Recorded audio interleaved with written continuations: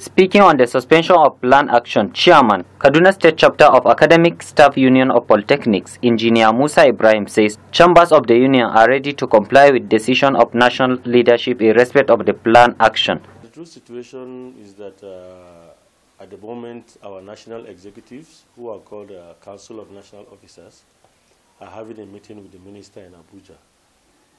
We expect that after the meeting they will feed us with the outcome of their discussion.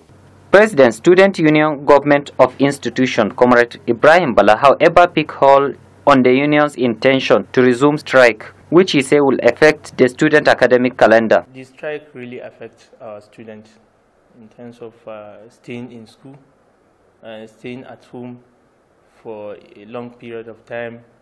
They will overdue. They will be having like and their service here will overdue.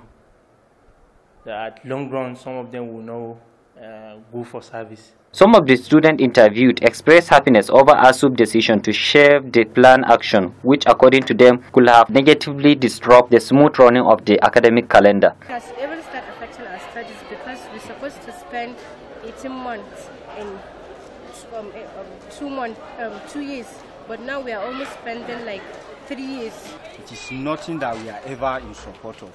We know the grievances of Asup, and we are just going to plead on behalf of every student that they should consider us, they should sympathize with us. Though the union has suspended the planned industrial action due to the intervention of National Assembly and the Minister of Education, parties are expected to resume talk with a view to avert industrial dispute. Abubakar Sadiq Galadima, Liberty News.